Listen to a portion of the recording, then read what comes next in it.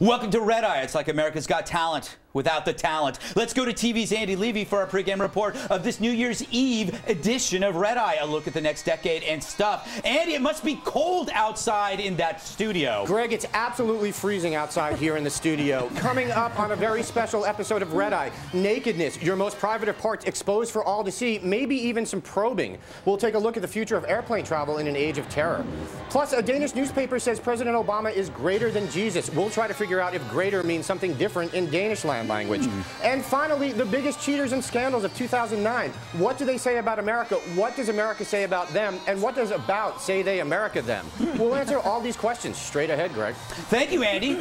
They keep the music loud, the lights is low, the kid with a different style, I like to flow. It's time to move the crowd tonight to the show, see what it's all about. They like to go, Greg. Well, thank you for sharing that information, Andy. Happy New Year's, Greg.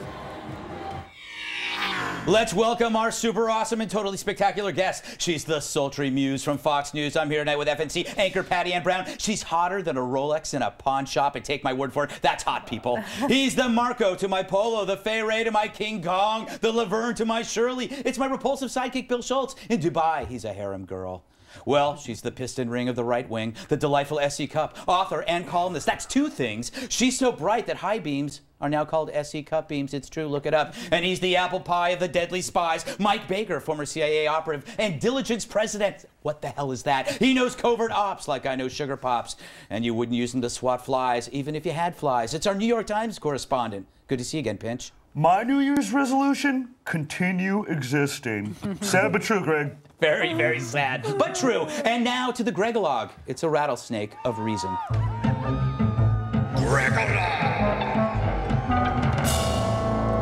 So like a crappy fruitcake, media winners and losers lists usually arrive around this time. But this year, who needs them? We know who the winners are, the folks on Flight 253. The losers, the rest of us. See, those passengers survived because of crappy explosives and their own bravery. They weren't saved by our president's cool approach to fighting terror. And that scares the crap out of me. And it should scare the crap out of you. And it all goes back to the climate change conference. Can you believe in a decade marked by the greatest challenge in our lifetimes, terror, that our president favors ice caps over icing terrorists? Seriously, America should have insisted on a worldwide conference on terror well before one on climate change. Fact is, terrorists, not temperature, go out of their way to kill people. I mean, I love polar bears. They're so fuzzy. But I put people first, which is why I think everyone should pretend that the attack on Flight 253 actually succeeded. After all, an attempt at terror is still terror, regardless of the terrorist's competence. Sadly, with this administration, every act of terror is just an isolated extremist, untethered to belief. And that prevents Obama from connecting the dots, even when those dots happen to be on exploding underpants. And speaking of, what do we know of this current terrorist?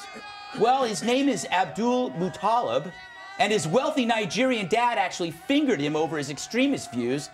Plus, this guy bought his airline ticket in cash. Oh, I get it. He's Irish. And if you disagree with me, then you're probably a racist.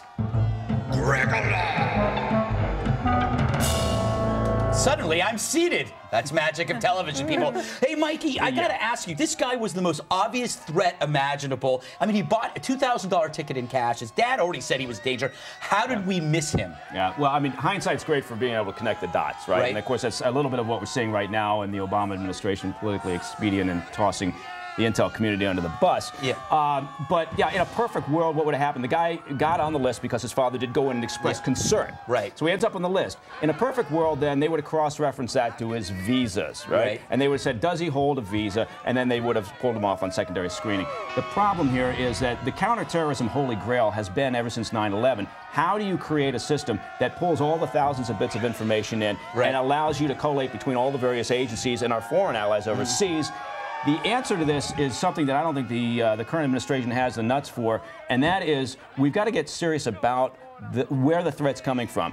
To make the list process, the Tide and all the other lists more effective, we've got to start profiling. I mean, it is as simple as that. We know where the problem comes from. The problem comes from Muslim extremists.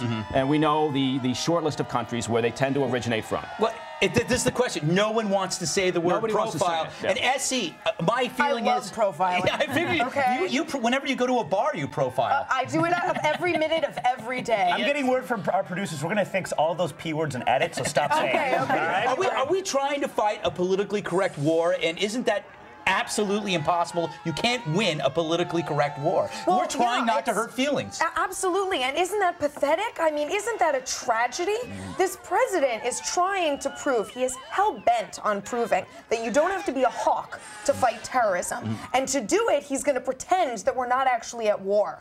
It's ideological. It's not about airports. Yes. Airports isn't going to do anything about Fort Hood or Fort Dix or an embassy bombing. This isn't some kind of system kink. This is an ideological battle, and someone needs to acknowledge it. You know, I once went to a bar called System Kink. It was amazing, absolutely amazing. And I believe I was wearing the same dress, Essie. I think it's required. PAB, do we have a president more concerned with feelings than safety? Well, you know, everyone's saying here that our administration doesn't profile, but, you know, the fact is our Homeland Security Department has come out strongly in favor of profiling. The reason we didn't catch this guy is because he didn't fit the profile. He's not a U.S. military vet. When they searched him, they didn't find any tea bags on Or him. an Irish nun. Right, so, you know, but our Homeland Security Department is firmly in favor of profiling. We just have to maybe tweak the profile just a tad. But I want to ask Bill before I go, you know, Bill, this guy had some very lonely posts on various websites about how he was frustrated sexually. Does it bother you that you have so much in common with this terrorist? First of all, I showered for this show. Yes. Can't emphasize that enough.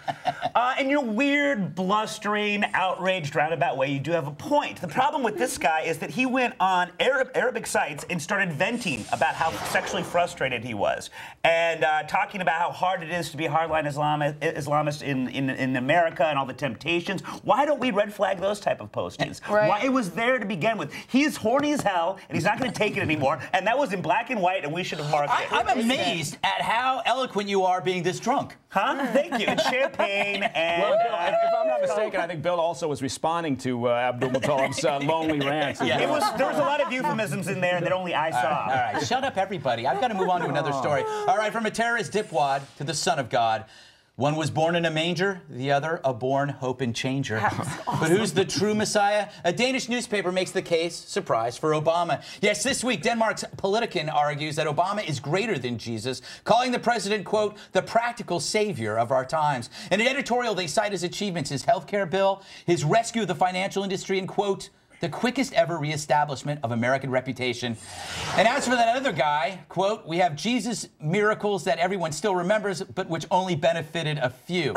So true. Anyway, while the Danes are high on Obama, Americans are less so, his approval rating around 48%. And according to a Gallup poll, when this decade began, Americans satisfied with the direction of the U.S. stood at about 70%. At the end of this decade, it's now at 25%. That's like less than a third or something. Yeah, it's an eighth. Meanwhile, what do the New York Times' Frank Rich and MSNBC's Chris Matthews think of Obama's performance so far? Well, with the help of extranormal.com, we reconstructed a debate that they probably had about the president. Hello, Chris Matthews. You look very sad. What is wrong? I'm not sad, Frank Rich. Actually, I'm confused about President Obama. How can you be confused by the greatest president we have ever seen? That is the issue. Is President Obama the greatest president ever? Or is President Obama the greatest president that will ever be? Couldn't he be both? Well, what about the time before there were presidents? What do you mean, my dear friend Chris?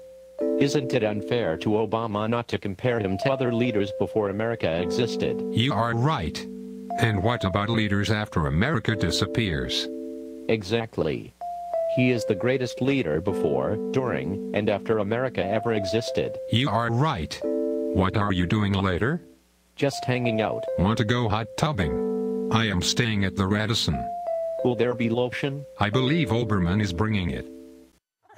Well, they really are fair and balanced. Hey, Mike, How would you assess Obama's first year in office, and what do you predict he'll do this following year? Well, and first I should point out a little known fact is you wrote the soundtrack to that piece that we just watched. Yeah, exactly. That was very nice.